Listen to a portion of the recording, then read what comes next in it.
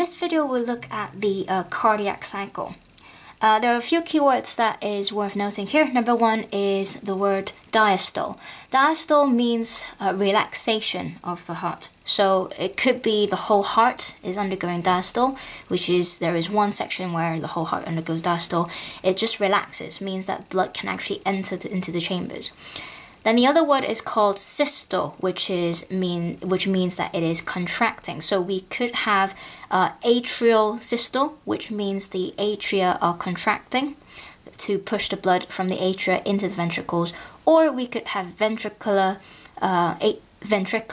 systole, where the ventricles are contracting to push the blood out of the heart, out of the ventricles and out of the heart to go to the lungs or around the body. We would not ever have a situation where the whole heart is undergoing systole, because that just would mean the blood isn't actually going to be able to go anywhere at all. But we would have whole heart diastole. Now, this diagram here often makes people feel a little bit confused, but today we'll break it down into a few parts. Number one, we need to know what the three separate graphs mean, what different types of pressure they're representing, what's actually happening at these three stages, and then what's actually happening at the intersection points. So first of all, let's have a go at actually labeling these different pressures. So first of all, let's look at the one on the bottom here, which is in blue. That is the atrial pressure, and I'm going to simplify it in the future as AP. So the atrial pressure, as the name implies, is talk about the blood pressure inside the atria, and we will be considering both the left and right atria together, because the heart contracts, the atria contract together, and then the ventricles contract together. So it's not as if the left and right operate in two different sets. It's both of the atria contracting or both of the ventricles contracting at the same time. So this line here is the atrial pressure. Then we've got this green line here, which kind of jumps up really, really high and comes back down. That is the ventricular pressure.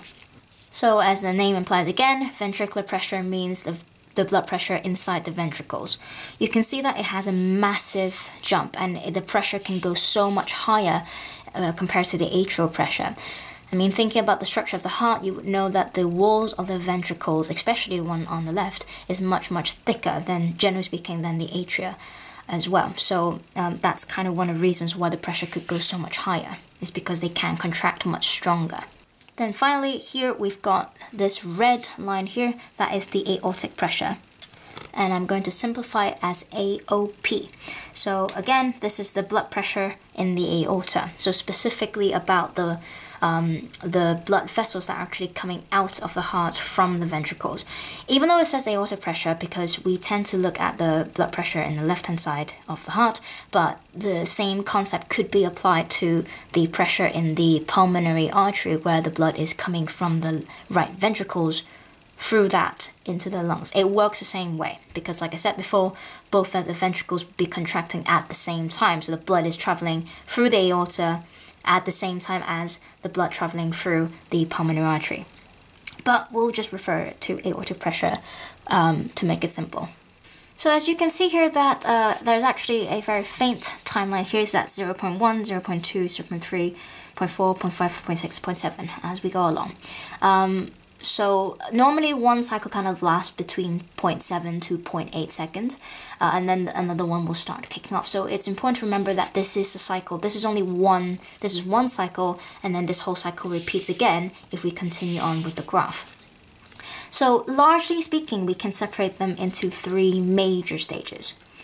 So the atrial systole is where the atria, both left and right atria, are contracting. Remember, systole means contraction. So when they're contracting, what it means is that actually the blood is flowing from the atria into the ventricles, because the pressure in the atria would be increasing. So even though here it doesn't look that obvious, because generally speaking the pressure in the atria is comparatively a lot lower than the ventricles, but it is slightly increasing. It's squeezing the blood through. And it's important to understand is when the atria are contracting, the ventricles would be relaxing.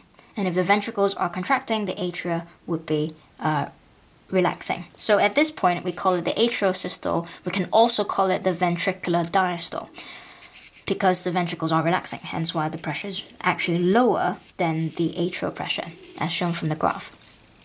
Then at this point, you can see that the ventricular pressure is shooting upwards, so we can tell that the ventricles are actually contracting now. That is why the pressure increases. So that's why this part is called ventricular systole, also known as atrial diastole, because atria are relaxing at this point, hence the drop in pressure. So the ventricular systole means the pressure will go very high up, and then as the blood, so that would mean that the blood is actually leaving from the ventricles out of the heart. So eventually the pressure will drop again as all of the blood has traveled through. And actually, if we look at the graph here, this line can, as we extend it through, the reason why I put this line here is because this corresponds directly to this intersection point.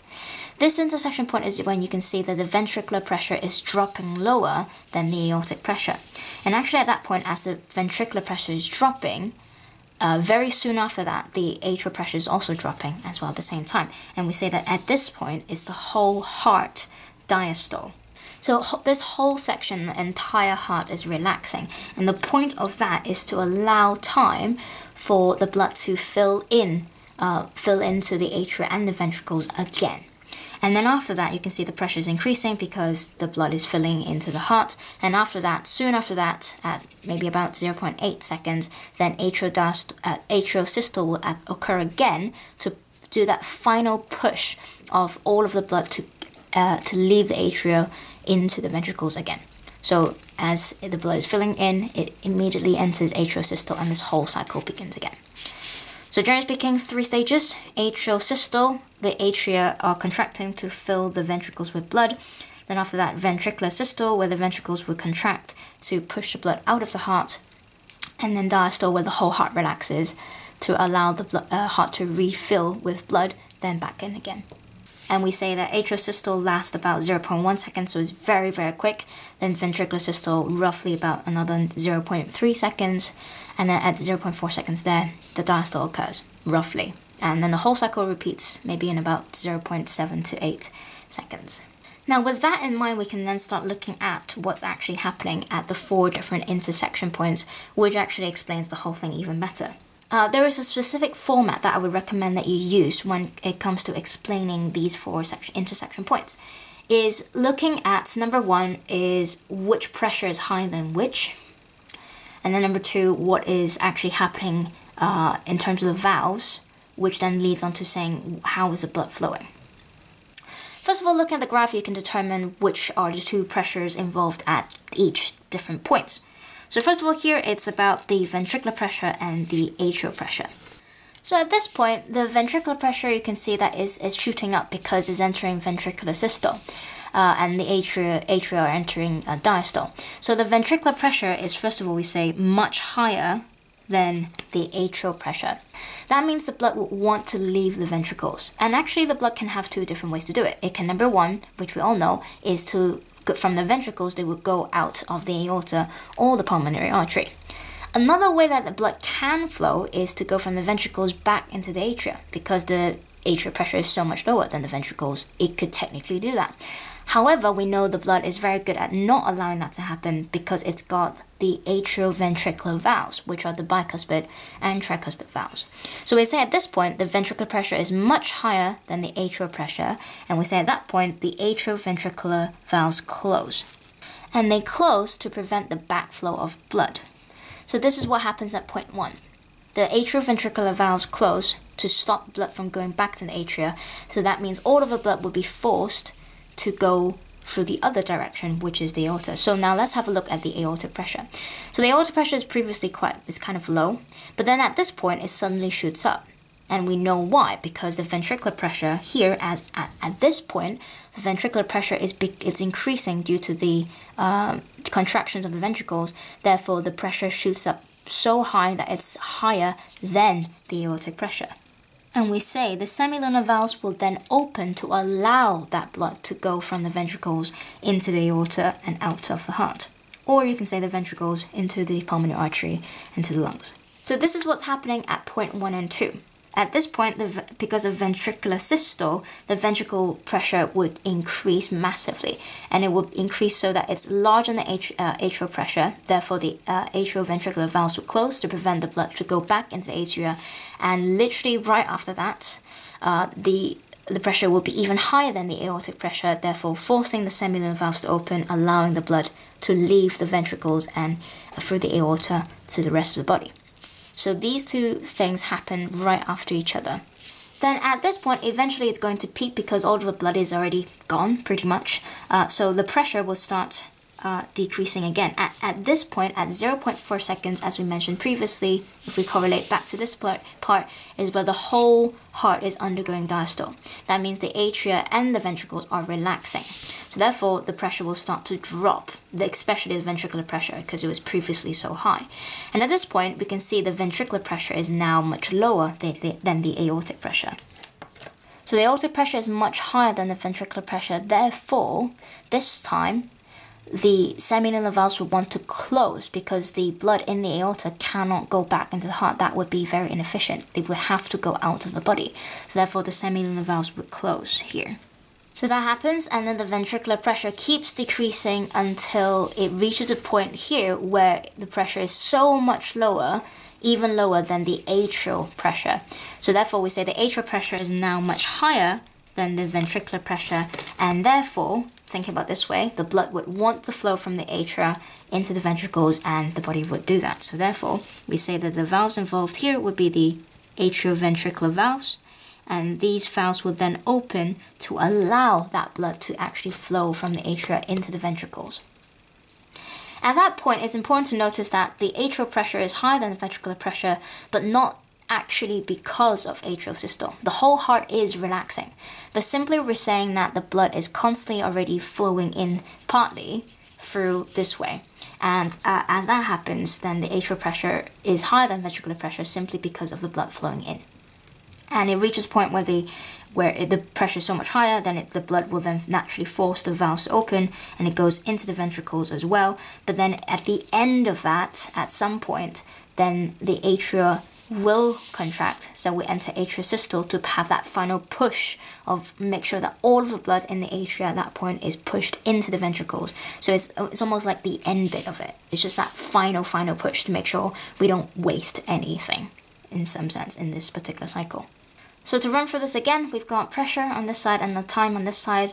We say the whole cardiac cycle lasts about 0.7 to 0.8 seconds, depending on the person, and we have three major stages. We've got the atrial systole, ventricular systole, then a long time for diastole before returning back to atrial systole. And we'll be considering three different pressures. Number one is the pressure in the atria, then pressure in the ventricles, and the pressure in the aorta, or we can say the pulmonary artery. At this point, because of atrial systole, the atria are contracting, the ventricles are relaxing, therefore there is a final push of blood into the ventricles. Then eventually we enter ventricular systole, where the ventricles are contracting, therefore the ventricular pressure is much higher than the atrial pressure, therefore the atrioventricular valves would close to prevent the blood to go back into the atria. At the same time, the ventricular pressure would increase as to such a point that is higher than the aortic pressure. Therefore, it would force the semi-lunar valves to open in order to allow the blood to go from the ventricles into the aorta and out of the heart. Then we get to diastole, where the whole heart is relaxing. The ventricular pressure starts to drop because, number one, it is relaxing, and number two, there isn't that much blood left either, and then it would drop so much lower than the aortic pressure, and therefore the blood would naturally want to go back into the ventricles, but we want to avoid that.